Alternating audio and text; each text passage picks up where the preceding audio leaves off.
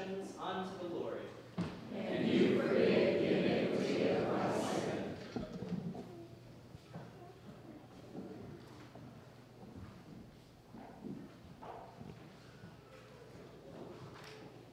O Almighty God, merciful Father, I, a poor miserable sinner, confess unto you all my sins and iniquities, with which I have ever offended you, and justly deserve your temporal and eternal punishment.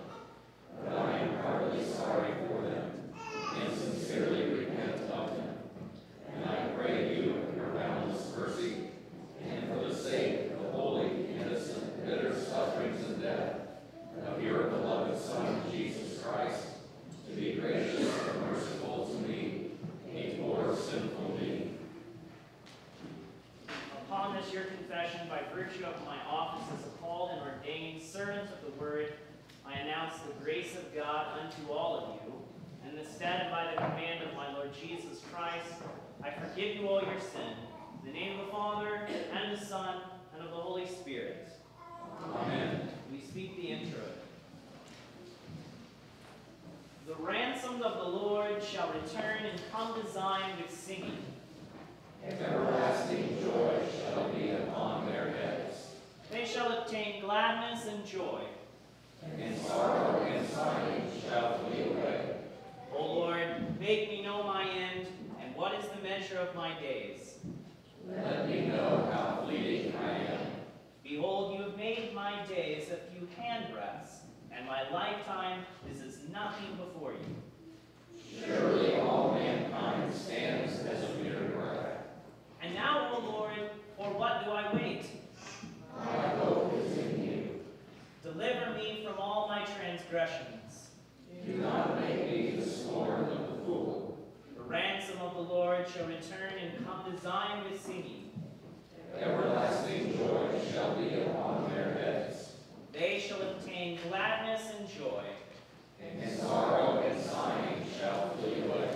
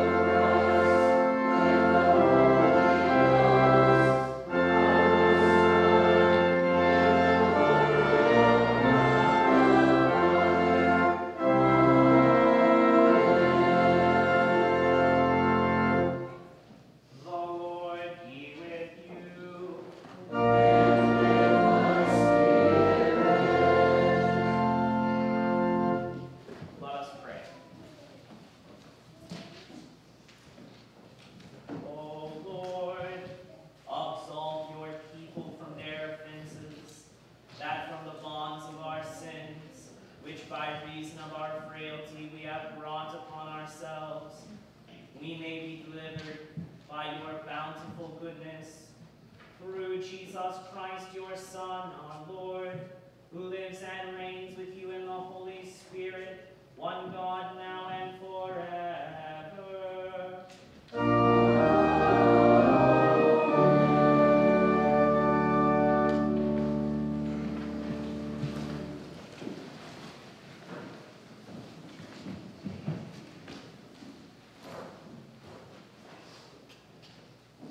The Old Testament reading for the last Sunday of the church year is written in Isaiah chapter 65. For behold, I create new heavens and a new earth, and the former things shall not be remembered or come into mind. But be glad and rejoice forever in that which I create. For behold, I create Jerusalem to be a joy, and her people to be a gladness. I will rejoice in Jerusalem, and be glad in my people. No more shall be heard in it the sound of weeping, and the cry of distress. No more shall there be in it an infant who lives but a few days, or an old man who does not fill out his days. But the young man shall die 100 years old, and the sinner 100 years shall be accursed. They shall build houses and inhabit them. They shall plant vineyards and eat their fruit. They shall not build and another inhabit. They shall not plant and another eat. For like the days of a tree shall the days of my people be, and my chosen shall long enjoy the work of their hands. They shall not labor in vain or bear children for calamity, for they shall be the offspring of the blessed of the Lord, and their descendants with them. Before they call, I will answer. While they're yet speaking, I will hear. The wolf and the lamb shall graze together. The lion shall eat straw like the ox, and dust shall be the serpent's food. They shall not hurt or destroy in all my holy mountain, says the Lord. This is the word of the Lord. Thanks be to God. The epistle is written in 1 Thessalonians chapter 5. St. Paul says, "Now concerning the times and the seasons, brothers, you have no need to have anything written to you. You yourselves are fully aware that the day of the Lord will come like a thief in the night. While people are saying there's peace and security, then sudden destruction will come upon them, as labor pains come upon a pregnant woman, and they will not escape. But you are not in darkness, brothers, for that day to surprise you like a thief, for you are all children of the light, children of the day. We're not of the night or of darkness, so then let us not sleep as others do, but let us keep awake and be sober. For those who sleep, sleep at night, and those who get drunk are drunk at night. But since we belong to the day, let us be sober, having put on the breastplate of faith and love, and for a helmet, the hope of salvation. For God has not destined us for wrath, but to obtain salvation through our Lord Jesus Christ, who died for us, so that whether we are awake or asleep, we might live with him. Therefore, encourage one another and build one another up, just as you are doing." This is the word of the Lord. Thanks be to God.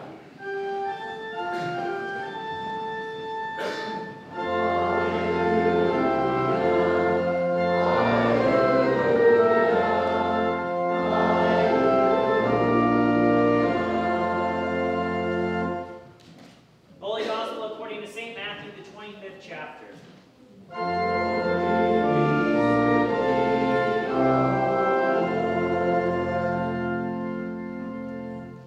Jesus said, "The kingdom of heaven will be like 10 virgins, who took their lamps and went to meet the bridegroom. 5 of them were foolish, and 5 were wise. For when the foolish took their lamps, they took no oil with them, but the wise took flasks of oil with their lamps. As the bridegroom was delayed, they all became drowsy and slept. But at midnight there was a cry, "Here's the bridegroom, come out to meet him." Then all those virgins rose and trimmed their lamps. And the foolish said to the wise, "Give us some of your oil, for our lamps are going out." But the wise answered, saying, "Since there will not be enough for us and for you, go rather to the dealers and buy for yourselves." And while they were going to buy, the bridegroom came, and those who were ready went in with him to the marriage feast, and the door was shut. Afterward the other virgins came also, saying, "Lord, Lord, open to us." But he answered, "Truly, I say to you, I do not know you. Watch, therefore, for you know neither the day nor the hour." This is the gospel of the Lord.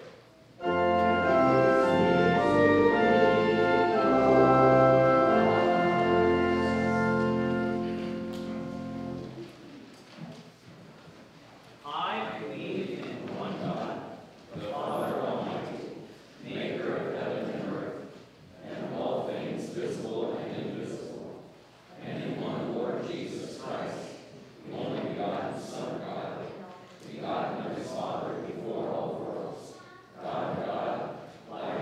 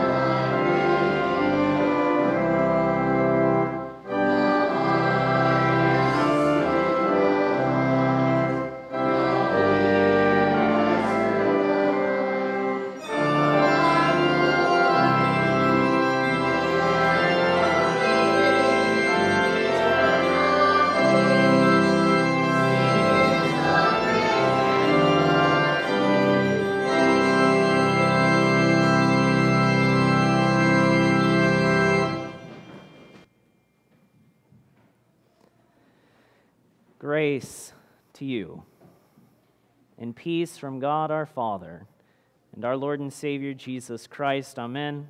Our text is the gospel reading. Dear brothers and sisters in Christ Jesus,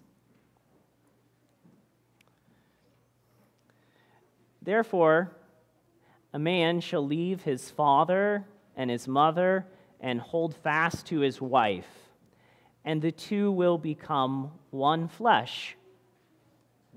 And I am saying to you that this mystery is profound, but it refers to Christ and his church. Ephesians chapter 5, verses 30 to 32. When the Bible talks about the bridegroom, this is not some metaphor. It isn't as if God has to liken himself to our love. Your marriage, if you are married, is actually a picture of God's love. Reality depends on God's love, not ours. He defines love. He is love. And so when the Bible says or describes Jesus as a bridegroom, as it does in Isaiah, Jeremiah, Ezekiel, Joel, the Psalms, all of the evangelists, St. Paul and St. John, when they call Jesus the bridegroom, this is not some kind of analogy. Jesus is the bridegroom who comes for you, his bride, the church. So says the gospel in John 3:16, "For God so loved the world that he gave his only begotten Son, that whoever believes in him shall not perish, but have eternal life. A man shall leave his father and mother and hold fast to his wife." This is Jesus when he left his heavenly home the first time and came down and became man and shed his blood for you. Make no mistake about it, God has not prepared hell for you. Rather, Jesus said before he left the first time, "I go to prepare a place for you. In my Father's house there are many rooms. And if I go to prepare a place for you, I will come back and take you to be with me, that where I am, you may be also." That is Jesus describing his return on the last day, the day which our church service looks forward to. This last Sunday of the church year would call your attention for everyone to look in hope to the last day of this world. It will come like a thief in the night, and none of you should be off guard. None of you should be caught unaware. None of you should be caught without oil. The 10 virgins, now this is a parable, but it refers and makes sense if we understand Israelite wedding custom. In Israelite marriage, you were to be betrothed, usually at an early age, and you were probably arranged to be married by your parents. So when we see Joseph and Mary betrothed to one another, this isn't out of the blue, but it is quite normal. Often, the bride would be betrothed at an early age, and so there would be a time of waiting, both for her and also for the groom, to prepare money or a gift, a dowry to the bride's family. The groom would also work in preparing a home for his bride. This is likely in the parable why the groom is delayed. He's working to give the bride a gift, working to prepare the bridal chamber so that it would be beautiful and fitting for a lady. So Jesus, when he says, "In my house In my Father's house there are many rooms, and I go to prepare a place for you, is showing us how he really is the groom, upon which all Israelite marriages were based off of. Jesus doing all the work preparing eternal life for you. This is all gospel so far. And yet, the sting of the law is quite clear in the parable, isn't it? If you're found without oil, the door will be shut, and God himself will say, I do not know you. What a chilling imagination here. A chilling picture of what will be on the last day for those who are found without the oil of faith. That is what the oil represents. So how would you ever be caught without oil? You believe in Jesus. You just confessed Father, Son, and Holy Spirit. You sing this song of joy, wake, awake, for you believe Jesus will return. But the foolish virgins were caught without faith, thinking they had enough. Christian, don't ever think you're done. Don't ever think you've got plenty, I'll eat, drink, and be merry. For your soul will be required of you. How foolish it was for the hare to think he had the race in the bag, and so he takes a nap and gets beat by a turtle. Don't ever think you've already completed everything that God has called you to do. Christian, you're never done as so long as God has you on this earth. You're never done learning the scriptures. You're never done praying. You're never done loving and seeing the needs of your neighbors around you. Only a fool would think he's retired from Christian living and from Christian receiving of God's gifts. Christ instituted his church so that whether you live 100 years, more or less, all your years and all your days would be filled with faith given to you from his word and from his sacraments. God always has more sins of yours to forgive. He's not done with you yet. So to be one like the foolish virgins without oil is to think that you're done. It was the virgin's job, like bridesmaids, to light the way for the groom to meet his bride, to see her just like the first time, maybe when you were married and those back doors swung open, and for the first time, bride and groom see each other. What a killjoy it would be if all the lights went out at that point, right? It isn't as if the groom can't find the bride. No, he'll find her. He'll walk all night in the dark in order to find her and bring her to the bridal chamber. But it was the bridesmaid's job to light the way so it would be all the more joyous. It's your job, Christians, in your faithful coming to hear God's word, in your life of love, to illumine the way of Christ to your neighbors. When they see you praying, when they see you helping, when they see you giving, when they see you coming faithfully to hear the word of your Lord, they are pointed to Christ. This is how you encourage one another and build one another up.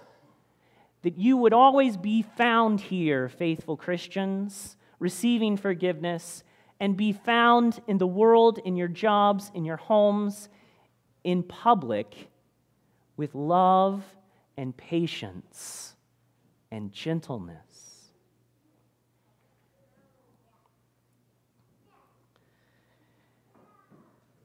Now, our church has received a gift. You've seen it in the bulletins and maybe gotten emails about it. And let me be clear, no one can purchase ad space in a sermon. And I don't want to do a commercial for Ramsey or Dave Ramsey. However, just as none of us are done learning or doing good works or lighting the way of your neighbors to Christ, so only a fool would think that he's done learning. We cannot purchase this oil. It's given to us by grace as a gift here in God's church, where Jesus prepares your hearts for eternal life and the new heaven and the new earth. But we do have work to do. And there is more all of us can learn in Christian stewardship. To be given a gift of simple, biblical, faithful stewardship and not take advantage of it, not check it out. It's not necessarily a sin, but it would be foolish. So when the announcement comes at the end of church or in Bible class, please know that your salvation doesn't depend on how much you give in God's house or how good of a steward you are on earth. But if you, like me, know there's always more I can learn, if you, like me, as a Christian, want to continue to support the gospel here and love your neighbor throughout your life, then maybe this tool of Ramsey isn't a bad idea to check out. Please consider it. And then we can stop talking about money so much and start talking about God's salvation. Now, this is always the point of every sermon. Christ purchased the time in every preaching so that you would know God loves you. God loves you in a specific way, that Christ would bleed and die and save you and rise to come again for you. This is the fun part. Augustine says that when the virgins fall asleep, this is death. Because the bridegroom, he comes once at midnight, yeah? But all the virgins fall asleep on their own. This is you dying one day. And of course, that death is not in itself a sin. It just happens to all of us sinners. But then it says, the cry comes, and all the virgins rose. This is the resurrection on the last day. Note that Jesus can raise you from the dead as easy as someone can be roused by their alarm clock on Sunday morning or Monday morning. So Jesus, when he goes to heal the little daughter of Jairus at her house, he says she's just sleeping, and everyone laughs at Jesus, and then he raises her from the dead, just like that. Jesus will raise you from the dead easily, for he is the Lord of heaven and earth.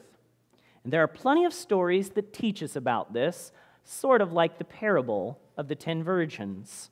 Stories you've heard and stories you've told or watched with your children. Stories that are good and better than others. How are you going to teach your children about the last day or of your Savior? Well, sometimes it's right before your eyes and you don't even realize it.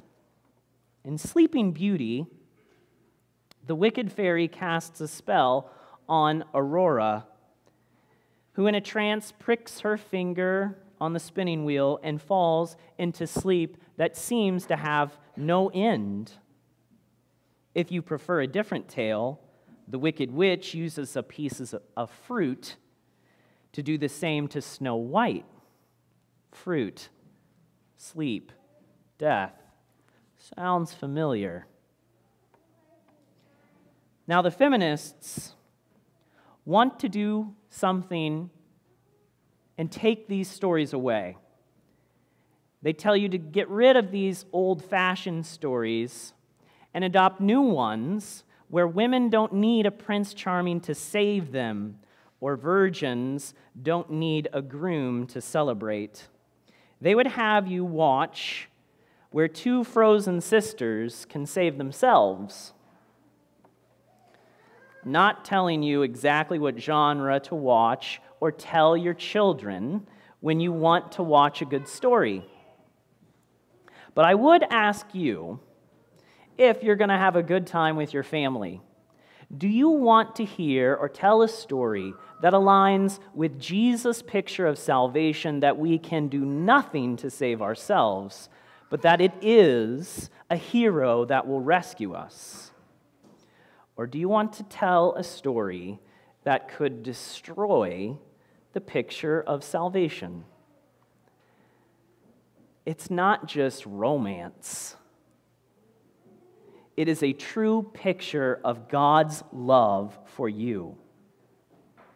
So we cannot go along with gay marriage or transgenderism or any other picture of true love than one that shows a man who would give up all things to fight for his bride. These stories, these old-fashioned ones that you know quite well, is not to perpetuate some battle of the sexes. Neither men or women can save themselves. Really, they are stories that point to the last day and the current battle now against evil. We have all taken the bait. We are all sick and falling asleep on our own schedule. And there is only one who can come and do battle against the ancient dragon for us. Only one can come and wake us from the sleep of death with his kiss of peace. Only one who can enter death and come and take us out of it, that where he is, we may be also.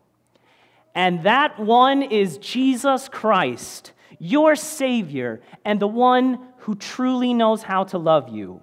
And you are his sleeping beauty, and he will wake you to save you.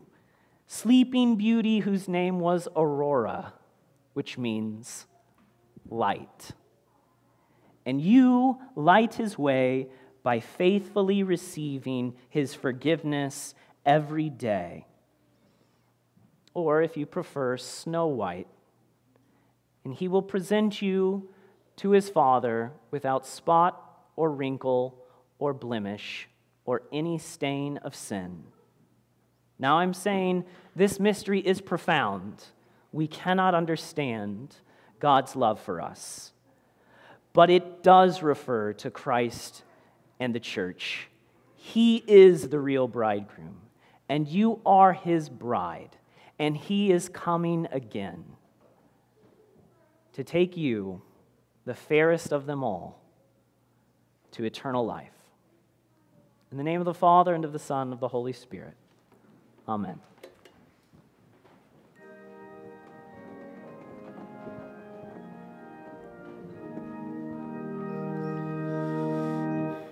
Create in me a clean heart, O God.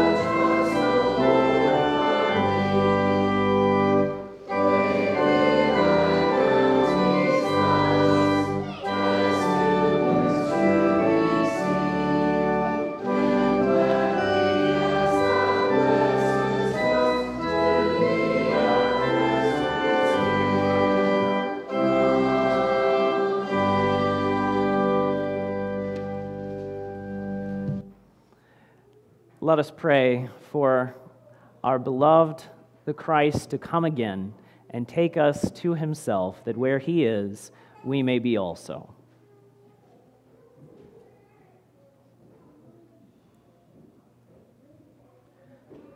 Heavenly Father, you give us a picture of salvation through earthly marriage. We thank you for Steve and Sheila Yago and all who celebrate their anniversaries, for this picture of your love for us. Send forth your Son, we pray, to lead home his bride, the church, that with all the company of the redeemed, we finally enter your marriage feast. Lord, in your mercy. Lord, our hope is in you. Grant all pastors and servants of the church to proclaim that hope in boldness and clarity. Lord, in your mercy. Grant all your baptized people diligence to watch for their Savior's appearing, that in holy living and in lives of love, we faithfully steward whatever you give to us to care for our neighbor and to glorify your name. Lord, in your mercy. King of the nations, hear our prayers for all our leaders, those who serve us in the military, and all who protect our freedom. Fill them with wisdom and protect them in every danger, and grant that they fight the good fight revealed by your law of love. Lord, in your mercy. Lord God, you promise everlasting joy to your people. Remember all who mourn now, that they would be comforted with the hope of eternal life. So we pray for Carl Becker, Callie Binning, Linda Crane, Jason Caraway, Tiffany Dunaway, Bernice Grommans, Tim Mueller, Luella Rubin, Karen Stemke, Steve Velker, Jean Wharton, Lynn Winter, Lily Wright, and all who suffer. Lord, in your mercy, giver of the feast, you provide for us the divine wedding banquet of your Son's table. Grant repentance and faith to all who commune this day, that they receive your body and blood in a worthy manner, and show forth praise in their lives. Lord, in your mercy. Lord God, you know all things. Make us thankful this week for all that we've received in our country, and grant us thankfulness throughout all our days, that we live in faith toward you and fervent love toward one another, and receive your gift by grace through faith of everlasting life, through Jesus Christ, your Son, our Lord, who lives and reigns with you in the Holy Spirit, one God, now and forever. Amen.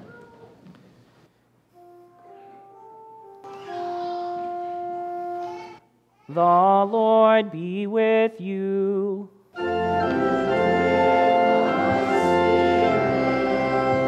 Lift up your hearts.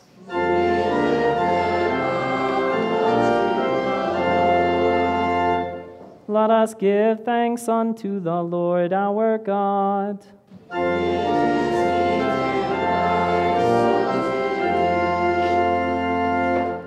It is truly meet, right, and salutary. We should at all times and all places give thanks to you, Holy Lord, Almighty Father, everlasting God, through Jesus Christ our Lord, who on this day overcame death and the grave, and by his glorious resurrection opened to us the way of everlasting life.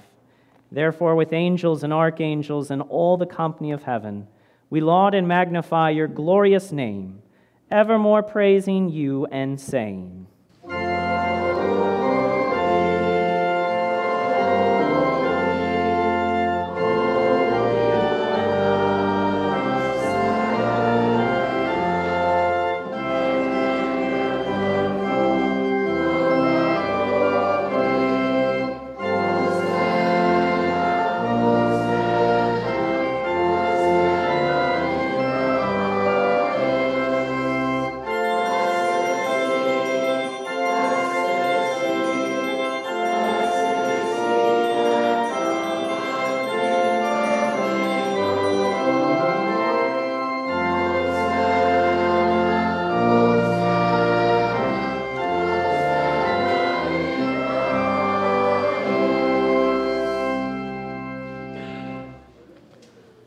Our Father, who art in heaven, hallowed be thy name.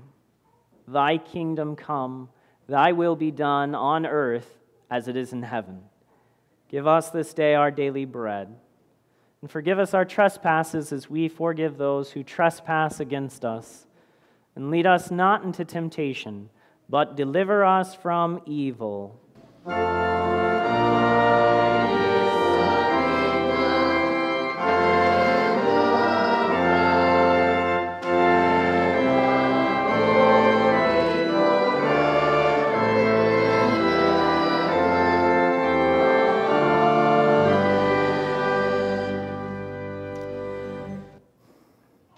Our Lord Jesus Christ, on the night when he was betrayed, took bread, and when he had given thanks, he broke it and gave it to his disciples and said, "Take, eat.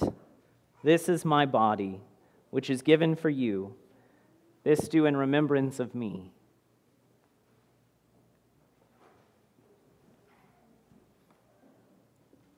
In the same way also he took the cup after supper, and when he had given thanks, he gave it to them, saying, "Drink of it, all of you. This cup is the New Testament in my blood, which is shed for you for the forgiveness of sins. This do as often as you drink it in remembrance of me."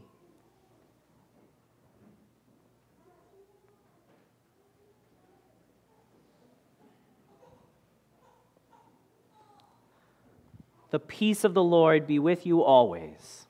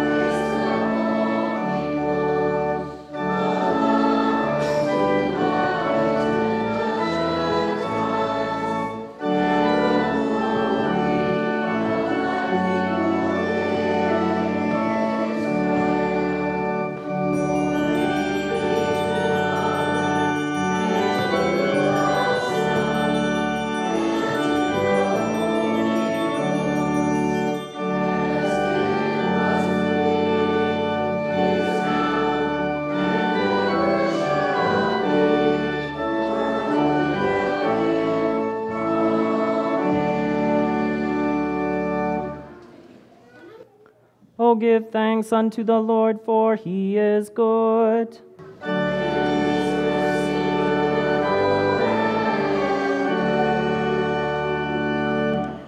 Let us pray.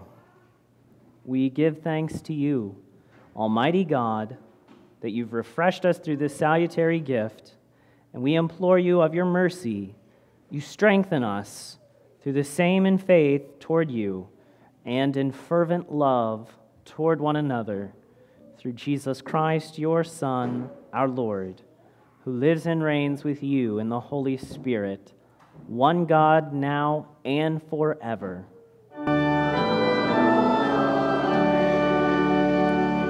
The Lord be with you.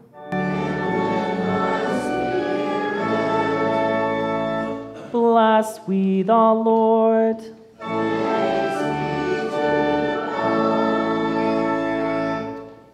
The Lord bless you and keep you.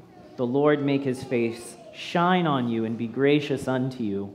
The Lord lift up his countenance upon you and give you peace.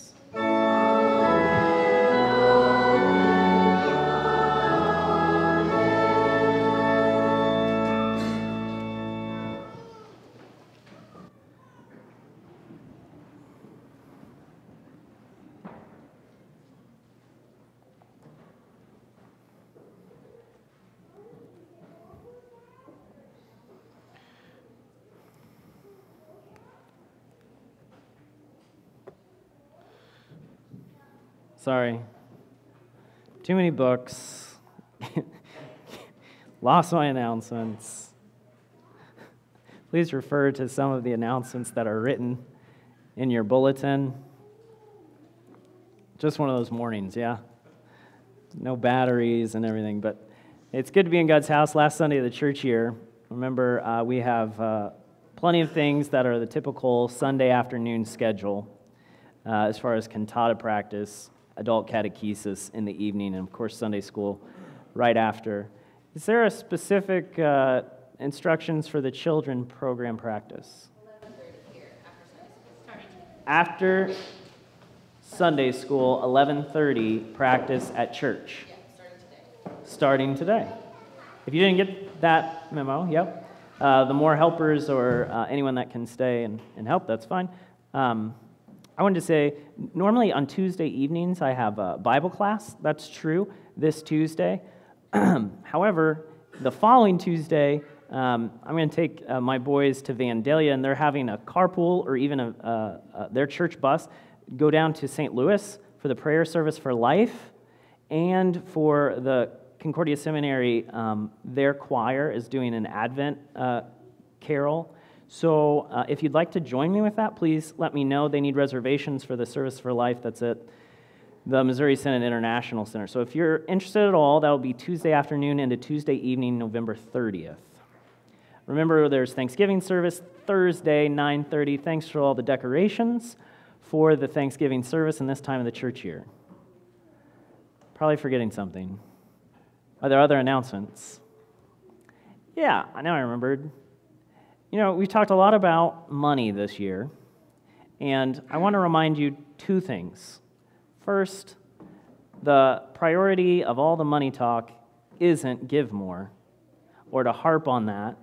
We are blessed with a congregation that's generous.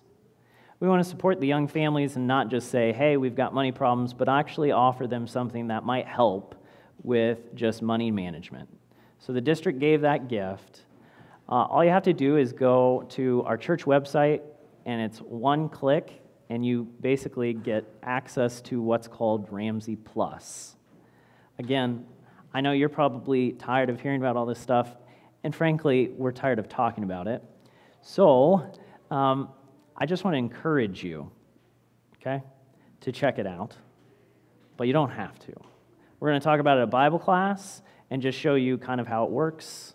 And I look forward to next year having a theme and focus that is both joyful and supports you at Christian living. Please stand for the recessional.